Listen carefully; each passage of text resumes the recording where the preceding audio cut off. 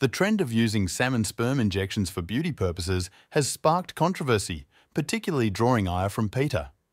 Jennifer Aniston's mention of trying a salmon sperm facial brought attention to the concept, which had already been touted for its anti-aging properties and was a common ingredient in Korean skincare. Western cosmetic practitioners sought to capitalize on this by proposing injections directly into intimate areas. Women are reportedly willing to pay up to $500 per injection, hopeful that it will enhance arousal, lubrication, and overall sexual satisfaction.